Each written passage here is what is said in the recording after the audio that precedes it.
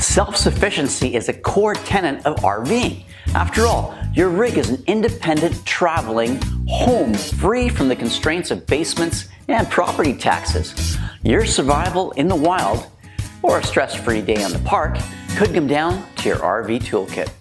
The first part of the video is going to be all about what kind of tools you should put in your RV toolkit to get the most out of your repairs and maintenance.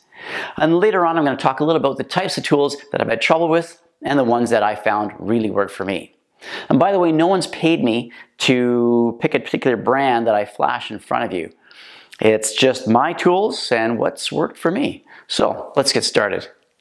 The number one reason I carry a fairly complete toolkit is twofold. One, I'm too cheap to pay someone else to do something I can do. And secondly, sometimes there is no one else. It can make your camping experience fantastic, as there is a feeling of satisfaction that comes with getting yourself out of a jam, whether it's a flat tire, a broken hose, or the broken handle on your favorite coffee mug. Let me start with our 3 top tips regarding any toolkit. First, although it costs more, it's important to have a dedicated kit of tools, parts, and compounds solely for your RV. If you make it something that you have to pack to the RV or poach items for home use from the RV, you're apt to be missing the whole kit or an essential item. And this can happen when it's inconveniently far away from a hardware store to replace what you're missing, or your mishap may make you unable to get there. Second tip. If you want to keep your toolkit as light and organized as possible, it should be the only kit you use to do most of the repairs and maintenance on your RV. By only using your RV toolkit, you can add the tools that you're missing when you're working on it and leave out all the ones you don't use.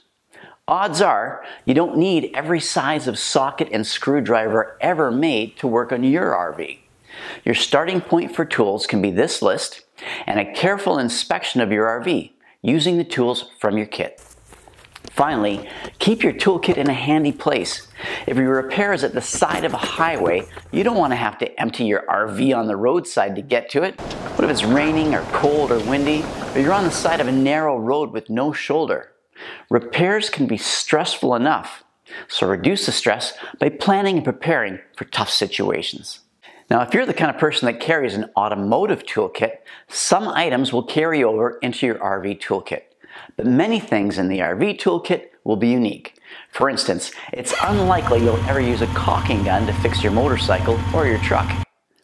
The size of your toolkit is also related to the size and the complexity of your RV. Since weight is always a factor when RVing, don't take more tools than you need. By the way, if you love to RV or are planning to start, please tap that like button, hit subscribe, and ring that bell so you're the first to know when a new video comes out. Tools that you should have can be broken down into the challenges that you could face. Electrical, plumbing, and mechanical. Some essential tools are the same in every kit.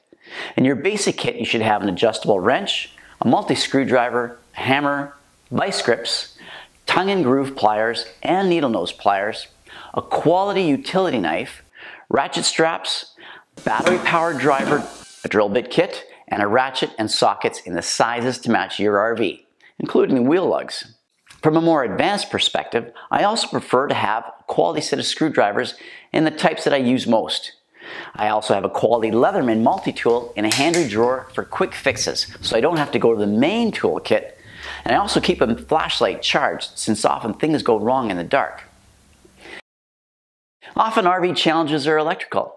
So a crimper, stripper cutter tool, a multimeter, and a terminal brush will handle most fixes. Battery terminals tend to corrode, and then they don't conduct anymore. Your battery won't charge. And because we tend to neglect and store these batteries for a long time, it's a serious problem. These are about $4, so it's a cheap, instant fix. Solve your problem. Mechanical are all the bits of your RV that move, like tires and axles and slides, hinges. Your essential tools can handle most minor issues, but I'd suggest that you add a tire repair kit, a tire gauge, and a 12-volt air compressor. The compressor can be very inexpensive, but I'd suggest you spend as much as you can afford, as the more you spend, the more you get. By that I mean faster fill rates and better quality parts. The truth of the matter is, a compressor will only break down when you need it most. Some of the compressors that I have include a smaller one like this. I use this for my motorcycle. The tires are very small, they don't require a lot of air, and this can fill it up and repair it. I've had to use it actually a couple times to fix flats. Motorcycles don't have spare tires. For the RV, I'd suggest you go a little bigger. So this one happens to be a Motor Master, but there's lots of good brands out there. The big difference here is it's a twin cylinder, which means it'll fill a tire probably 4 times faster than that little one, maybe even faster, depending on the volume of air in the tire. Something like this is a little bit heavier, too heavy for a motorcycle, but in the RV, it's going to be a great thing.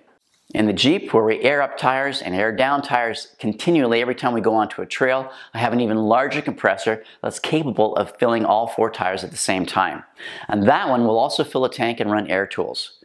Too big for my trailer, but great for the Jeep, where I'm constantly using that air compressor.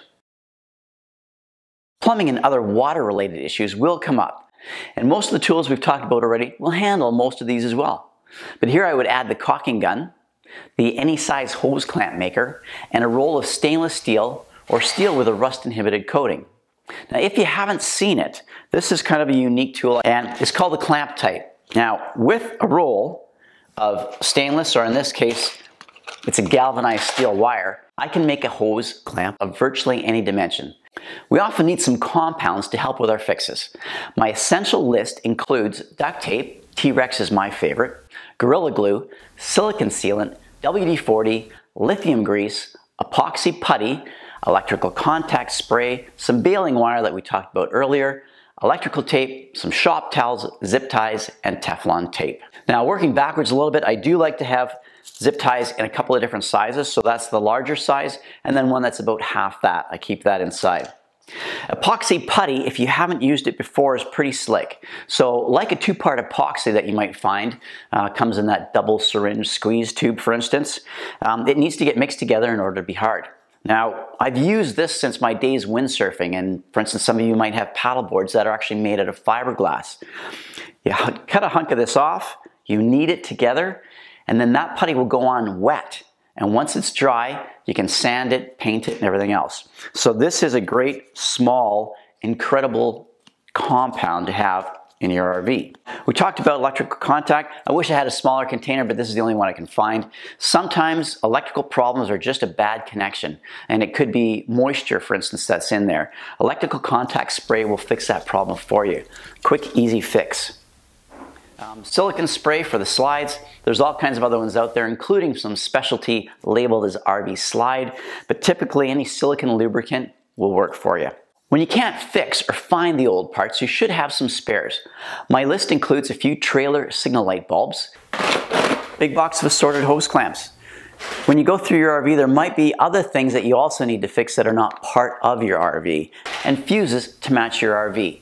You can either find that in the owner's manual, or even better yet, go to your fuse panel and see what sizes you're going to need. In addition to those electrical fuses, I also tend to keep a few other bits of wire, connectors, some O-rings, just those little things that you might need to make a job easy. And it might not even be in your RV. It might be fixing a margarita blender and you need a couple of twist ties. So I keep that in there. Well, you can go out and buy everything new in a complete handy kit. Like me, you may not need everything that's in that kit. Or like me, you're too thrifty to buy new. Your local online classifieds and pawn shops may have what you need at a good discount. I suggest you familiarize yourself with what the tools cost new first. Then you'll have an idea of what you should pay for cheaper quality as well as better quality tools when you see them. I like buying hand tools used, but the battery-powered items like a drill I prefer new. These kinds of tools suffer abuse that you can't see, and batteries will lose their ability to hold a charge over time. When I've looked for replacement chargers and batteries, they cost virtually the same price as a new tool, complete with new batteries and a charger. Top things off, throw in a head-mounted flashlight, some safety glasses, work gloves to save yourself from those scraped knuckles, and a lot of times you're working in the cold and the wet, some rubber gloves, and you'll be set like Superman to solve most situations. What do you consider an essential tool, compound, or part? Leave a comment below. If you enjoyed this video, share it. Smash that like button, and if you want to see more, please subscribe and ring that bell so you don't miss a new episode. Until next time, Stay safe, and we'll see you on the trails.